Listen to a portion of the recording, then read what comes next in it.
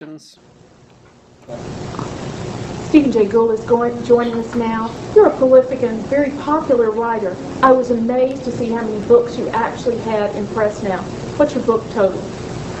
It's about 20 books that I've written, but I wouldn't exaggerate the significance of that. If you write essays every month, as I have since January 1974, they automatically accrete into books every 3 years or so. So 9 of those volumes are collected essays from that series. There'll be a 10th and final one, because I'm going to start writing them at essay number 300 in January 2001. Oh, nice. You'll be sorely missed because you are popular. And I feel like you're a man on a mission, with a mission to teach us how to do evolution or think about evolution correctly. Is that one of your goals? If I have a mission, and this may sound not exactly what you expect of people, but if you ask any writer in an honest moment, nobody will tell you anything different. I write those essays for myself. Any good writer has to. That is, of course I want to. Okay. Next one.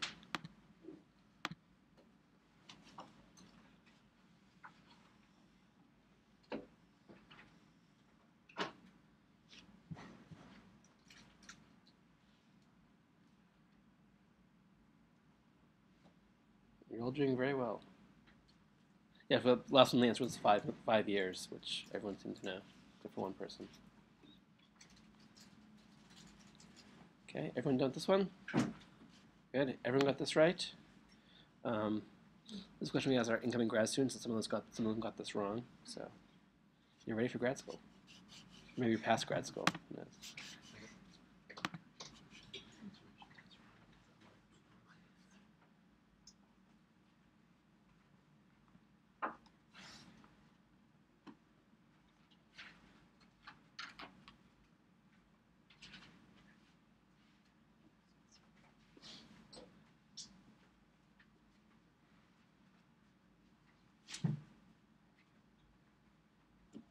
Okay, has everyone answered? All right, most of you got this one right. Isopod. So what's an isopod? What's another name for isopod? It's a crustacean, right?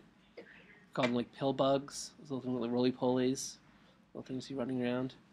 What's a ground sloth? An extinct sloth. Yeah. And they were large. One like these, the small sloths that go slowly through the trees. These are giant things, along the tar pits and that sort of thing. Riftia? Tube worms, giant tube worms. Right, and why are they cool?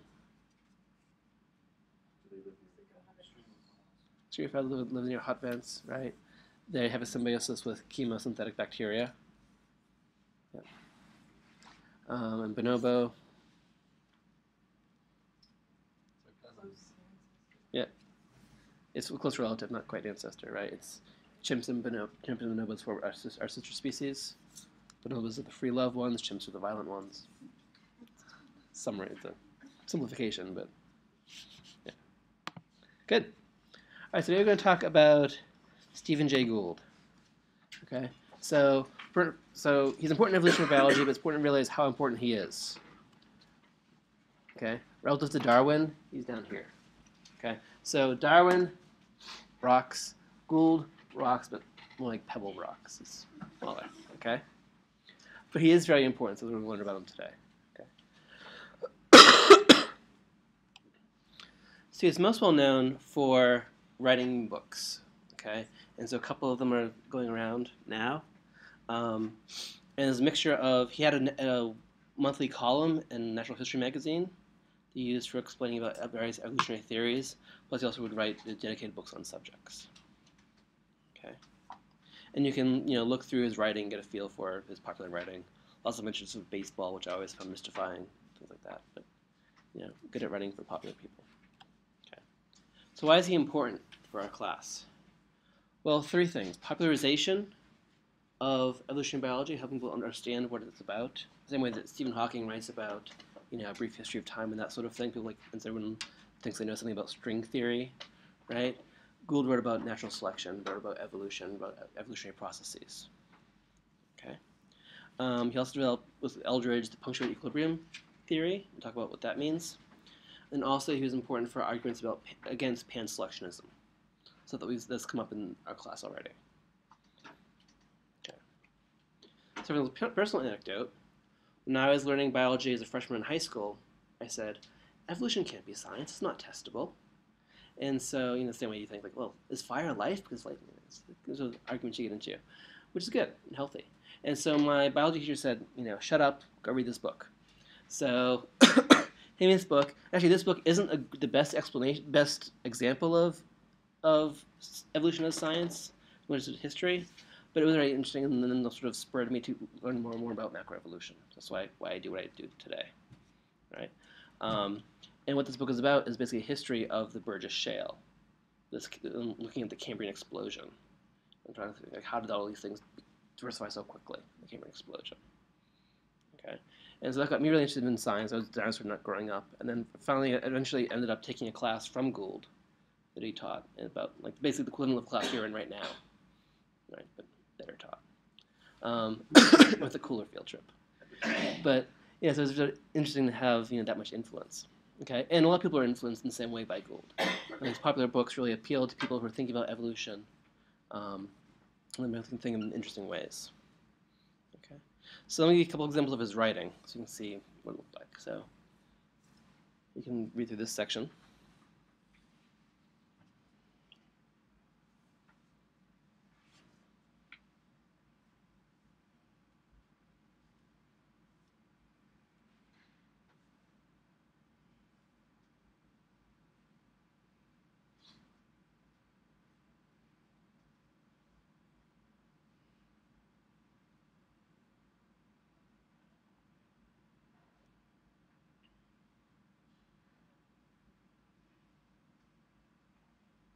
So you covered these ideas in class already, right? How did this come up in class?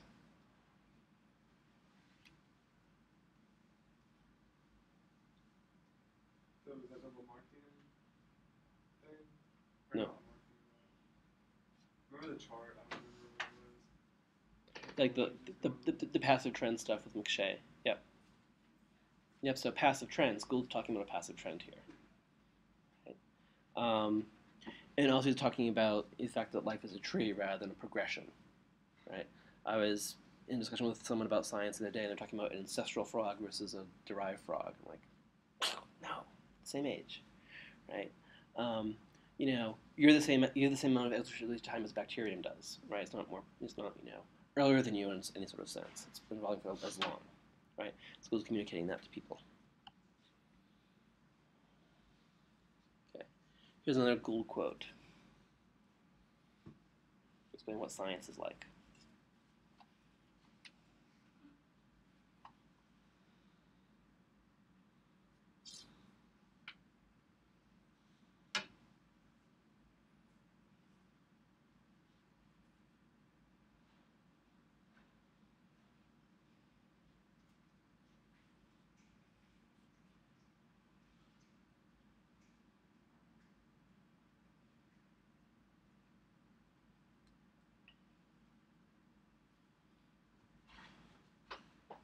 So one of Gould's major interests was sort of history of science and philosophy of science. Right? He's been called the second most important philosopher of science or historian of science after Thomas Kuhn. And so this sort of thing of explaining like what theories are, what facts are, is really important in communicating to the broader public. Right? I mean, we're taught in elementary school, a hypothesis or test, and it becomes a theory. Well, it's not actually how science works. School's very good at communicating how science works to the broader public. Okay, any questions about this?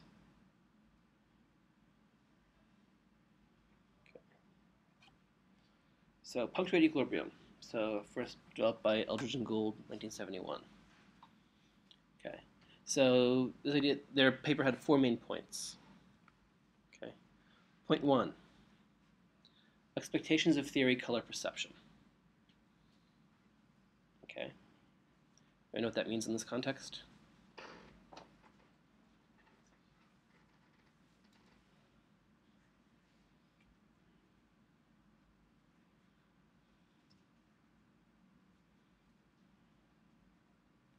So in this paper, they're talking about the fossil record, right? What do we know about the fossil record?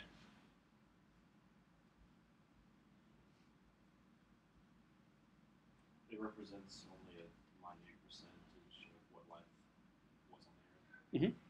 All right, it's really undersampled. Good. What else do we know?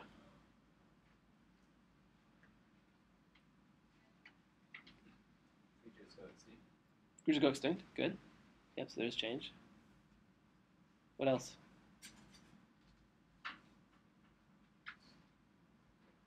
Well, there's various biases, right? Let's also talk about taphonomy, right? Biases in what you see, right? And so we'll see how this comes in, how this plays a role in their theory in a second. Okay. So, paleontology's view of speciation, phyletic gradualism.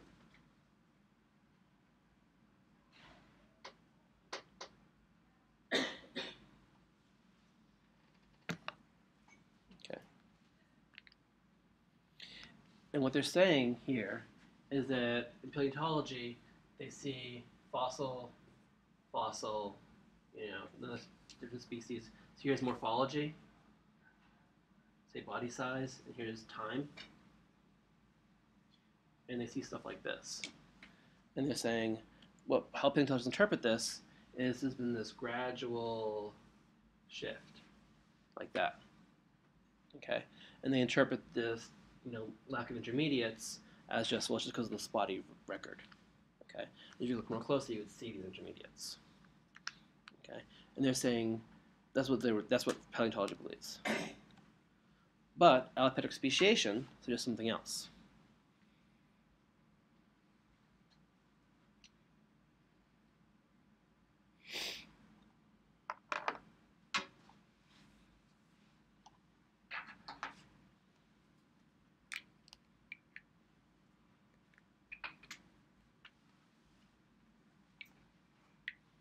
So what's allopatric speciation?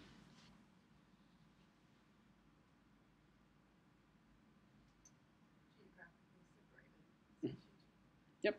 So one species, and then like a mountain range pops up, it becomes two species, and they diverge. Right. Good. So they're saying many breaks in the record are real. So they're saying actually what happens is you have a species evolving here, and then the speciation event, and the one that's the sister species that becomes perfectly isolated varies a lot and gets a new trait. And then we have another speciation event, and this one changes, this one doesn't, this one goes extinct, and finally we get up to here. Right, so it's a very different view of change, right? Change happening, you know, through time, occasionally speciation happens, versus speciation as a cause for change, or allowing change. Okay.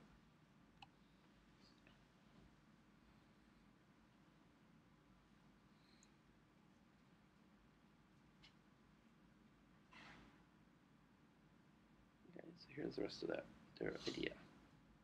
Right, so they think it's green rather than the black lines. Okay, punctuated rather than gradual.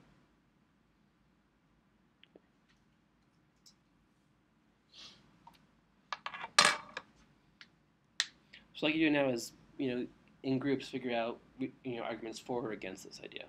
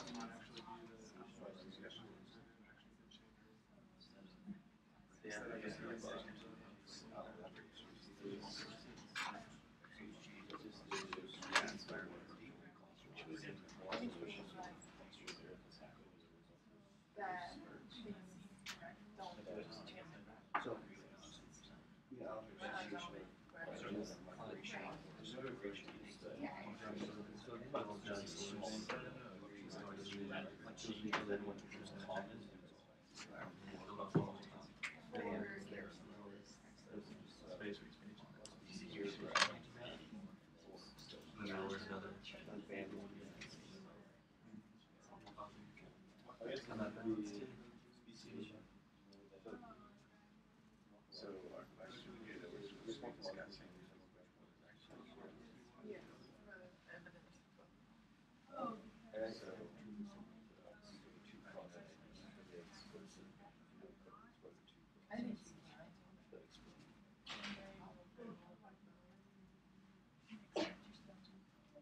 More, but more of which?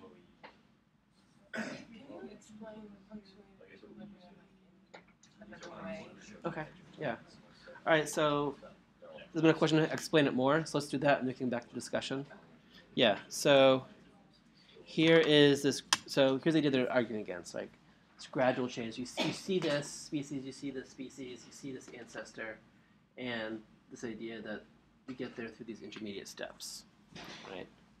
Or, if here's the tree of life, you have gradual movement, right? And they're saying, nope, what you have is this instead, right? So you have a species, and then here's the speciation event. And they're thinking of speciation events mostly as sort of, the way we normally draw allopatric speciation is what Meyer called dumbbell allopatry. You have one population and it becomes two of about equal size. Right? And what then happens more often is if you're splitting something into two pieces, what's the odds of the pieces being equal sized? If I just split at random, many times I'll get something like this, where I have one big population and one small population. Okay? And their view is that at those times, the big population stays pretty much the same. Okay? And the small population changes a lot. Okay? And this is originally based on ideas from Meyer about canalization. And so sort of organisms are sort of constrained to develop in one sort of way. But then you get a small population, you can sort of hop out of that. You can sort of drift out of that canal into a different one. Okay? And sort of start evolving quickly. And then settle back down again. Okay, and so that's what you see here. So you have a big population, the peripheral isolate, speciates, changes its phenotype, and then continues without changing very much. Okay, makes sense? Other questions about it?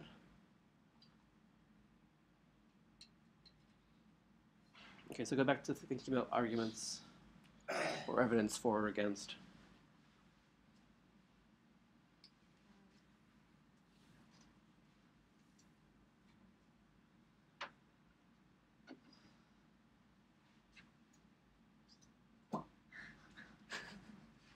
Fun times. All right, let's talk together as a group then. All right, what do you think? What are arguments for or against, or evidence for or against? I guess against the punctuated equilibrium would be like what kind of event, what severity of an event would cause the separation or the whatever's needed for speciation, whether it's geographic separation or like how often do those occur? Okay. For it to be a whole tree like that. Right. So that's a very good insight that, in punctuated equilibrium, what sets the rate of evolution is the speciation rate, right? Versus just the rate of environmental change or something like that. That's a good point.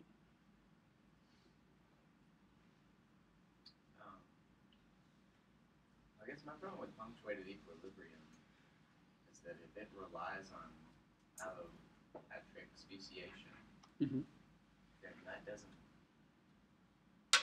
seem to quite fit, because you can't have every time a species splits. I mean, not everything in the entire world could possibly run into a mountain that's going to separate their population.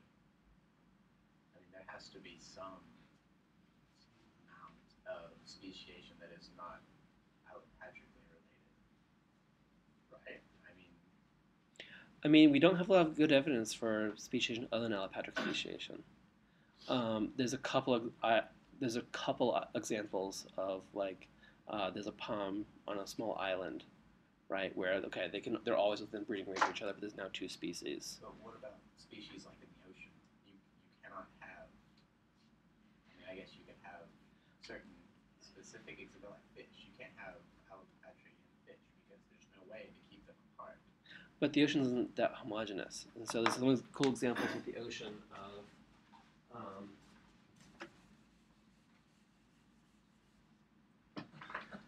anyway. This is Florida. Okay. All right. And so there's populations that are on this side and populations that are on this side. Right, and we go around here, so the speciation went that way. There's cases off the coast of California.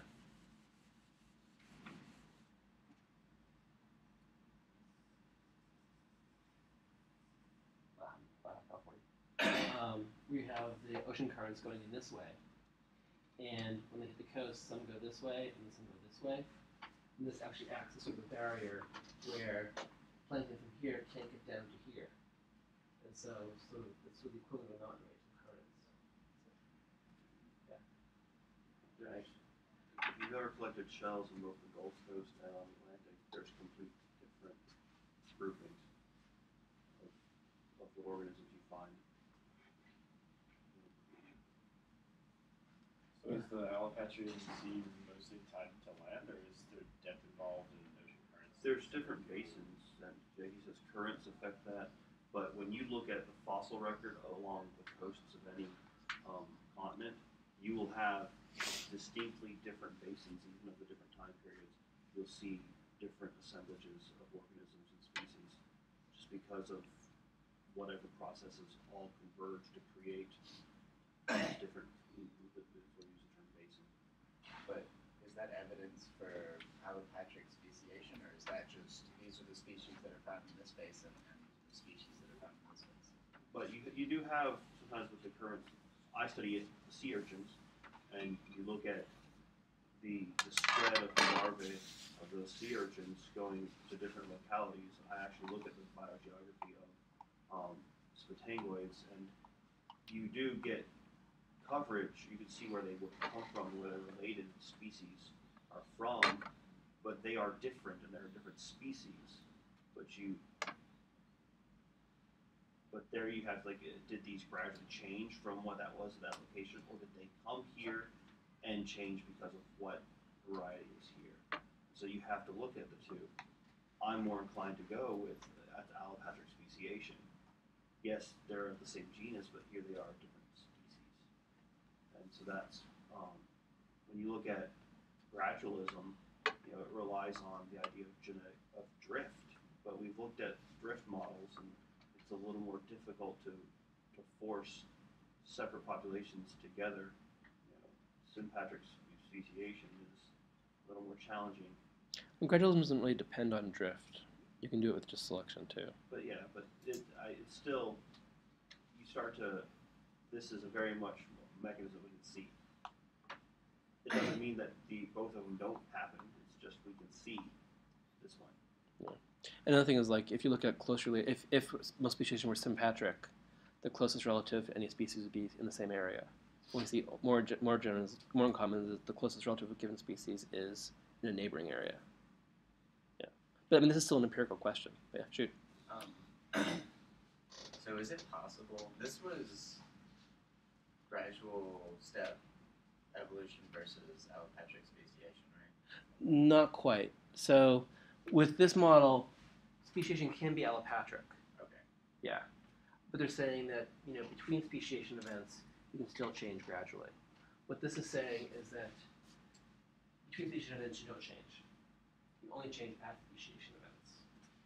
In the pure post-equilibrium view. I mean, obviously they know enough to say, okay, yeah, life is never all this or that, right? So there is some anagenetic change. But in general, I think it's more like this, where the evolutionary rate is dependent on the speciation rate. This is here where the evolutionary rate is independent of the speciation rate.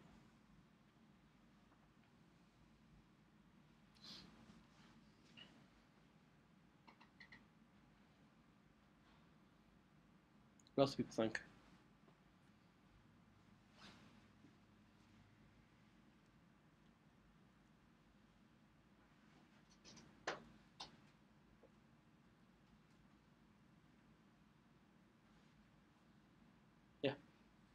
I don't think think that a species could remain static until some type of allopatric event? Because I mean, you've got selection occurring, so I mean, if nothing else, a species is going to look different after a bunch of generations of remaining static just through natural selection, just through, competition or mate selection. Do you disagree with that? Or? No, I was going to ask, has an argument been made that macroevolution is punctuated equilibrium and then like microevolution is gradualism? Like, Yeah, though I mean, with the modern synthesis, like those terms. I mean, this is the macroevolution class, just because it's like the cool side of evolution. But there's no. But it used to be thought that it was different processes, right? And now I think that it's actually the same process. Yeah. Except that sometimes macroevolution is defined now as like a selection happening above the individual level. So like species selection or species sorting might be considered macroevolution. Yeah. I feel like you have to have a concrete definition of species to really even have this debate. Interesting. Why do you think that? Well, there is morphological gradualism that occurs through broad timescales within one species. And They're saying no, there isn't. There's no morphological gradualism Yeah. within species. I mean, in the pure version of the theory, right? Yeah. And they acknowledge that you can. I mean, there is some wiggling, Okay. right? They say you have to really like change morphology a lot. You have to have a speciation event. Yeah. Should be like that, but tilted line. Yeah, a little wiggly. But definitely a distinction between the magnitude of the wiggles per time for within species and between species. Okay. Yeah. So, I can agree that most evolution, or at least most evolution that we study, when we think of evolution, is probably allopatric. But what about like microorganisms? Microorganisms not undergo sympatric speciation all the time just by competition. In fact, there's so many of them, they're reproducing constantly. You have bacteria finding to be the biggest bacteria, whatever, they're, the best and most successful bacteria, they are oftentimes interacting with each other, definitely in the same area, but they undergo evolution so much faster because of the reproductive rate that it seems like they are evolving as a factor of competition, not as a factor at all of the geographical area. Yes, so empirically we don't have a good idea about bacterial species or speciation yet. There's some ideas that, given the fact that like all the bacteria in the aeroplankton, like everything is sort of everywhere, is one sort of school of thought, which isn't of course true. The bacteria in tube worms are not also on your skin. Right. Right. And that would be Yes. But you're right. Within bacteria, things are evolving very quickly without having to require speciation events. Yeah, so it shows. Lots of discussions we have about phylogeny and that sort of thing are thinking about macroorganisms, metazoans, and ignoring bacteria. That's a good point. The process should still apply to bacteria if it's happening.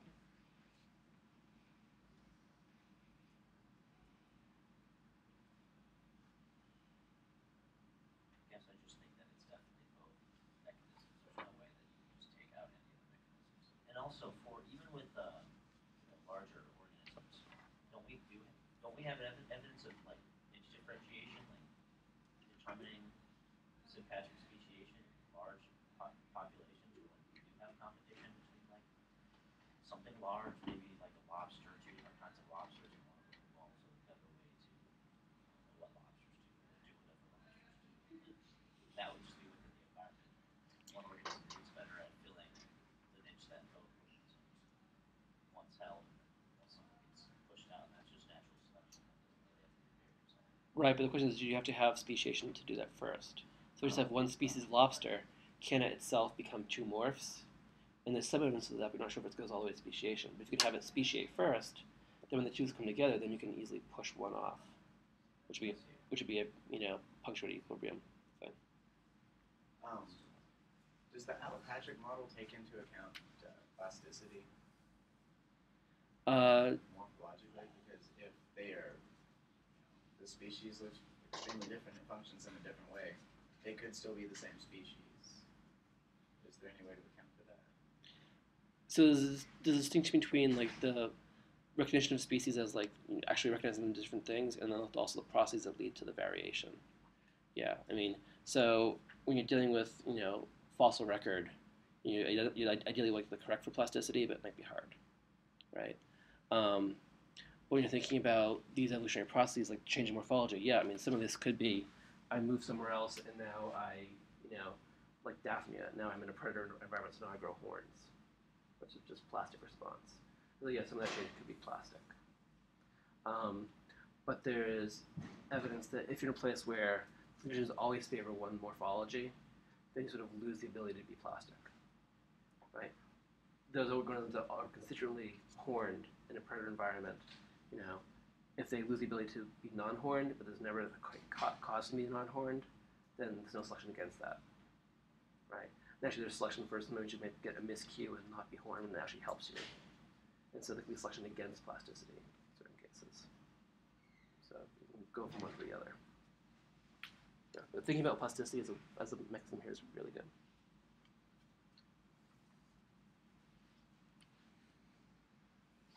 What else?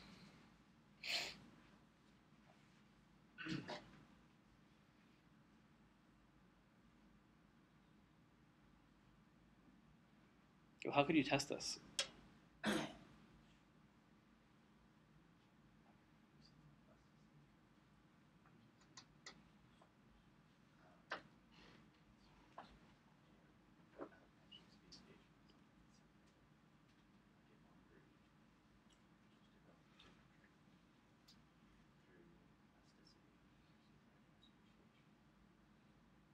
You can have two dishes of bacteria, right? Mhm. One of them, you just let them grow, and the other one, you put a little divider in between it. So that Mm-hmm. And what would that tell you? I guess it would confirm that. Well, I guess it would just confirm that species. Yeah. I mean, it might be hard to do with bacteria because they're already asexual, pretty much, right? So species there is kind of a fuzzy thing, and so like you can imagine each lineage diverging anyway. But you could do something that's sexual, like yeast, and say, okay, here I have yeast that's evolving with two niches, and I have a speciation event. What happened? That'd be a good test. Yeah. How else?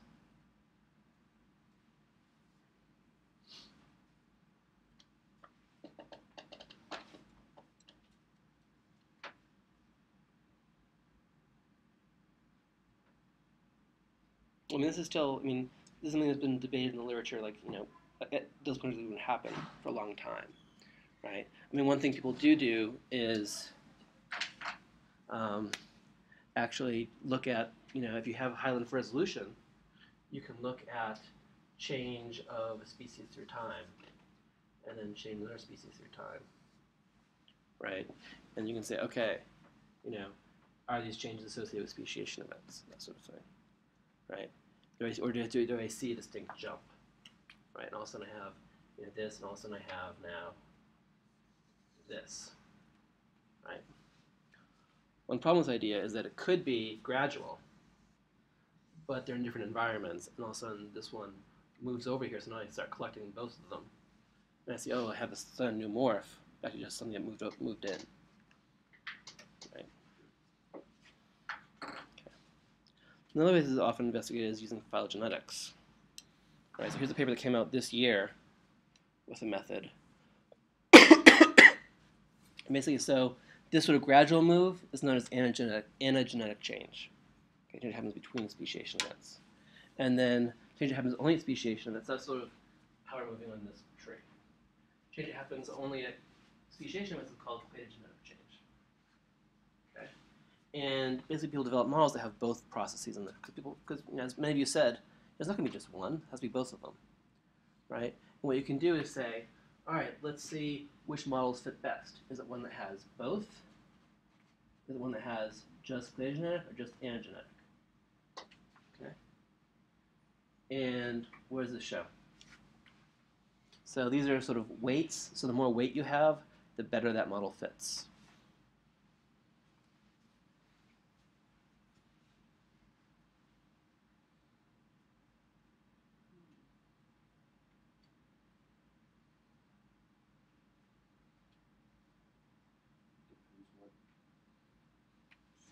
you have there. So for social behavior, what do we see? Gradual, punctuated, or both?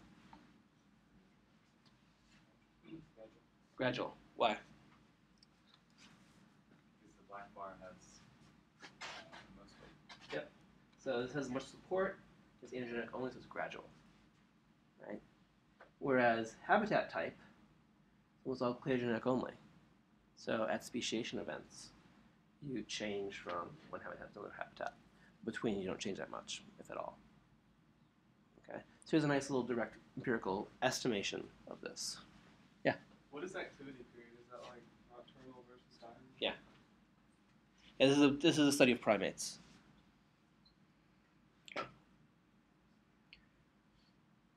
What is the difference between the two androgenic and phylogenetic processes? Is it just the way they're weighted within the process? Oh, between these two? Yeah. I don't know the difference between those. I should check that. Yeah.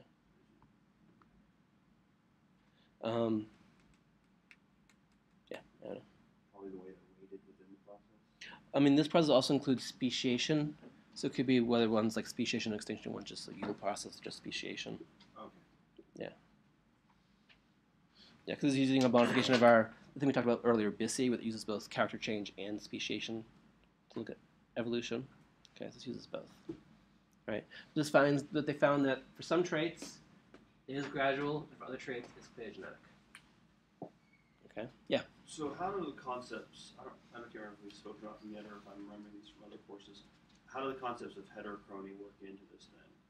Like, you start in, a lot of sea urchins, and you see a lot of neoteny, but how does that fit into this process? Is it androgenic or paleogenetic?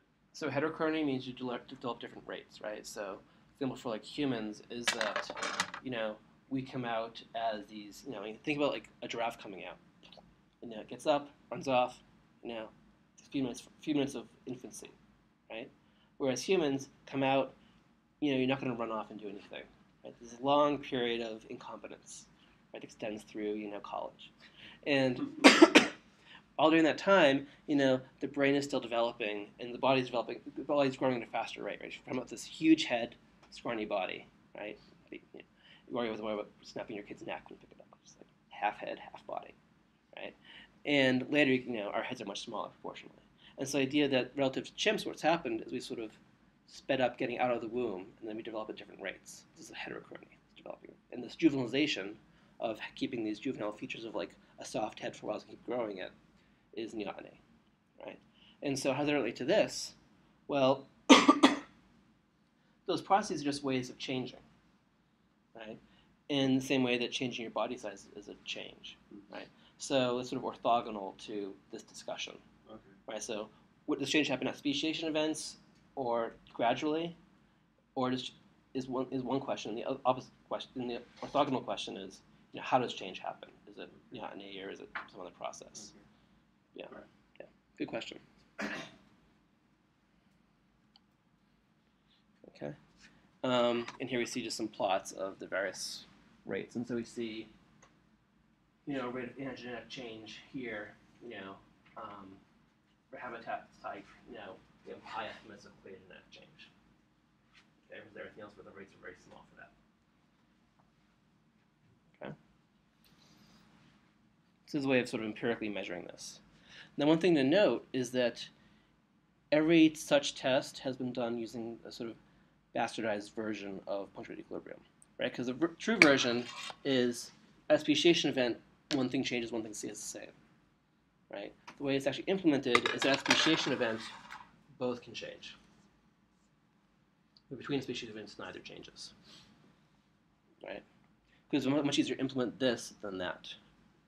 But sort of, thinking about areas where you can contribute to biology, developing this model, you can see if they can get a different answer than using this model.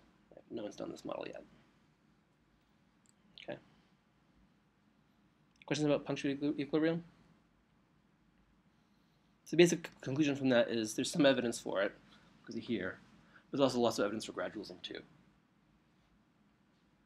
Okay. Okay, pan-selectionism. What about this? So A lot of you have read the Spandrels paper, right, for the other evolution class. Okay, and so here is the abstract of that.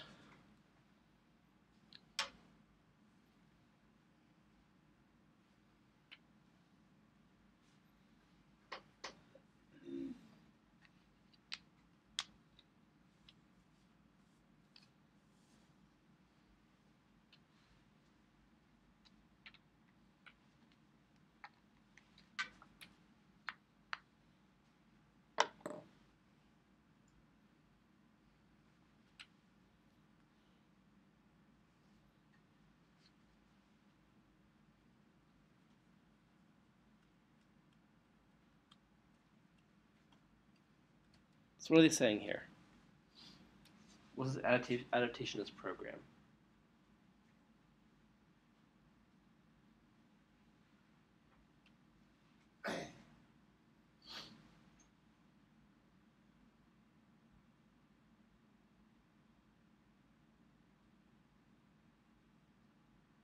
But I'd be correct in saying that they are assuming incorrectly that traits evolve specifically for an intended purpose. Mm-hmm. Yeah, not quite intended like external intent, but yeah, traits evolve for their current purpose. And so, why do you have this little membrane between like your thumb and your forefinger, right? So in an adaptationist program, you'd say, well, maybe you don't have fingers on it. Maybe you'd say, okay, it has to serve some purpose. Maybe it helps you gather a few more berries. It helps you swim a little bit faster through the water, right? Whereas Gould and Wunschman are saying, well, we should look at other explanations too. Maybe it's just that skin's stretchy, right? Maybe it's, your ancestor was wed, but then it serves no purpose here. But, at this point, there's very little selection for making it smaller. Okay? So that's sort of, you always have to go, is adaptation the null hypothesis or not, basically? Because they agree adaptation happens, natural selection. They definitely agree on that. Whether that's the null, is everything you see you must explain by this, or do you think that's something that you have to prove separately is a big debate? Okay, it's like their T-Rex example. Right, T-Rex little tiny claws. Right, a lot of work on how strong are T-Rex claws? Could T-Rex beat you arm wrestling? Was it using mating rituals, that sort of thing? They're saying, well, possibly there's vestigial organs. Right? You don't have to argue for why they're useful. Okay. Another part of this is the idea of contingency. Okay, so everything's sort of evolving towards a certain track, then sort of the world is predictable, right? You can get where we are now.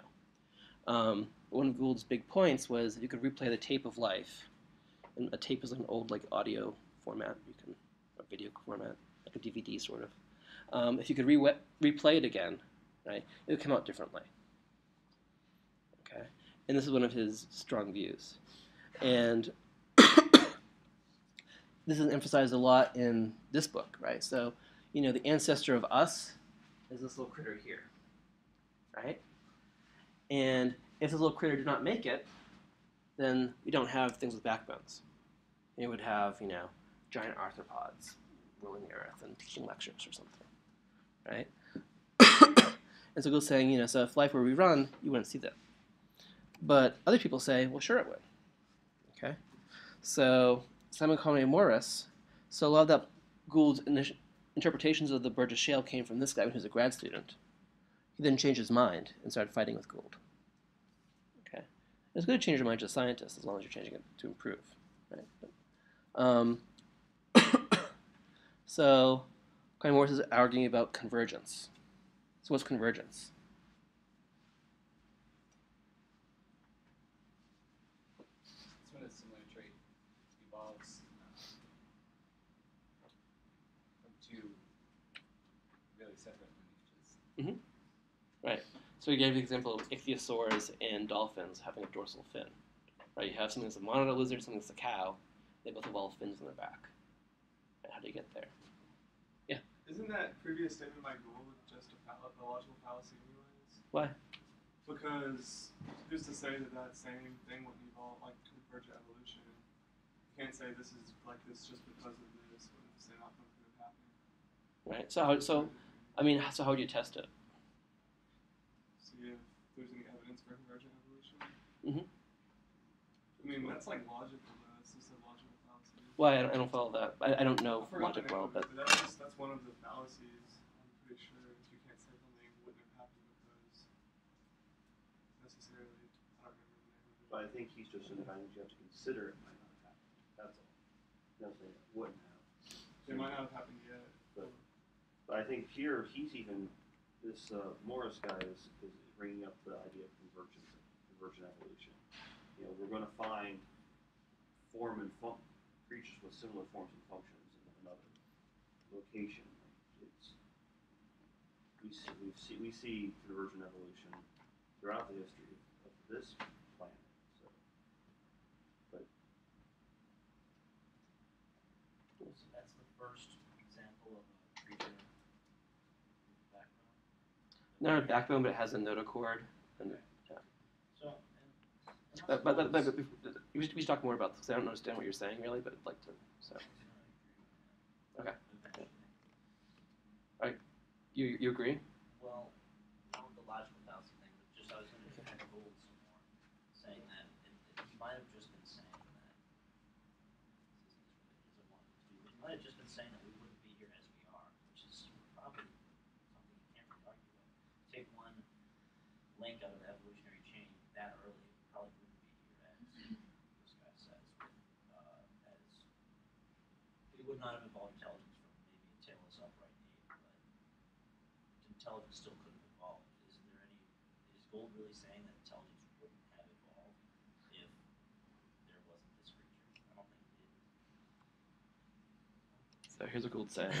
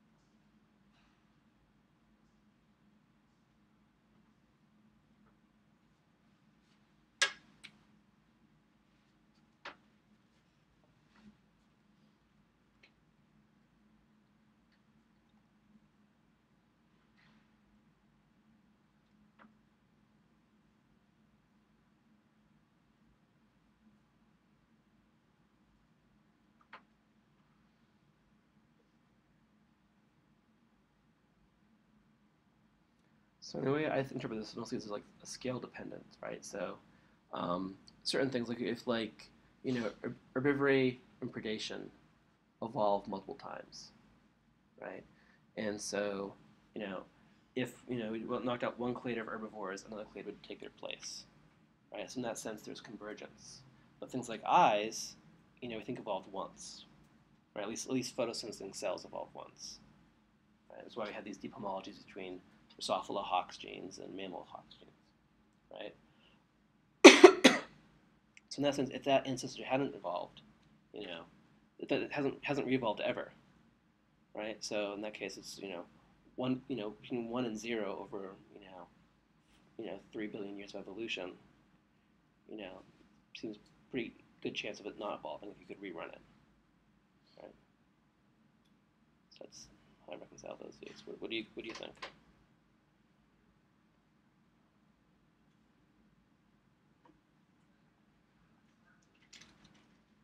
I'm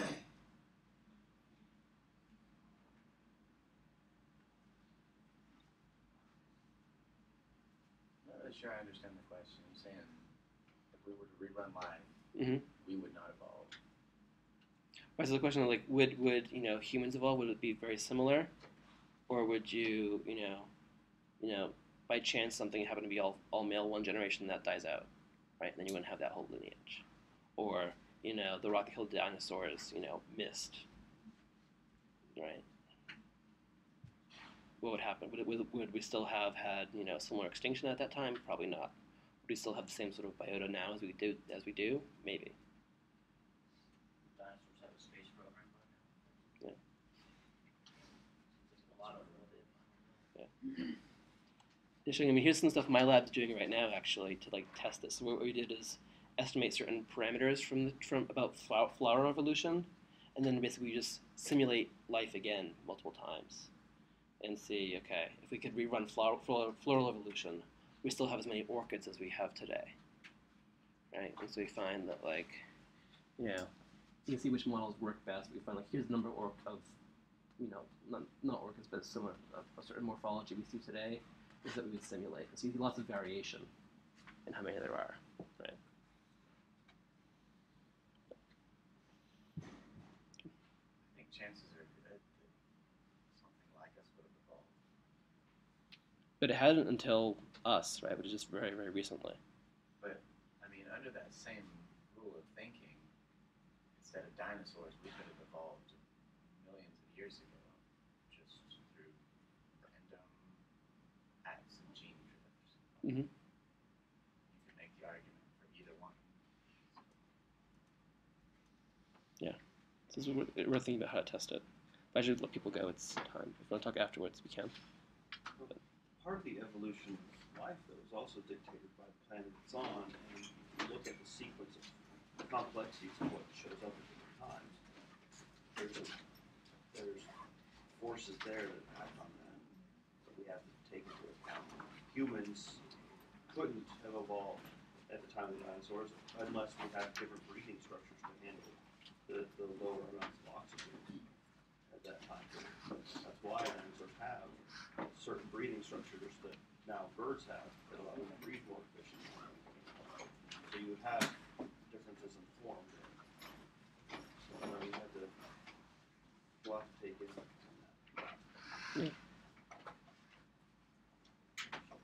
There's me thinking about interesting things about, like, you know, reproducibility of evolution as a process, right? And how much can you predict from it, right? Did you get into, like, chaos theory there? Yeah. You have a million chimps typing out the genetic code over a million years. One of them is going to type the human genetic code. We think about it as, like, sort of so human intelligence is rare, right? So think about, like, some sort of exponential process describing how frequently it happens, right? So, like, you know, it's like, how often you get a 3-car pileup on the highway? Well, you know, you observe one, that gives you an estimate of, like, okay, the highway's been built 40 years ago, we've had one since then, so it gives an estimate of the rate. Then you say, okay, let's just use that process and re-evolve the highway. When should I have my next accident or my first accident? And there'll be a huge variation around that, right? So, yeah, so maybe, I mean, so the Earth is going to be gone, and, you know, it's half, you know, Earth's age is half up, right? It's middle age. I remember the first lecture about, like, history of life and how, like, the sun's going to expand and kill everything. And so it took about half the age of the Earth to get to us, right? So you rerun it, you know, it could take 3/4 of the age, it could take 1/4 of the age, it could take, you know, 1.5 times the age. In which case you don't get there. Maybe. I don't like the scenarios where the Earth gets gobbled up by the sun. Sad. Well, there's an election coming up. You can, you know, vote your mind.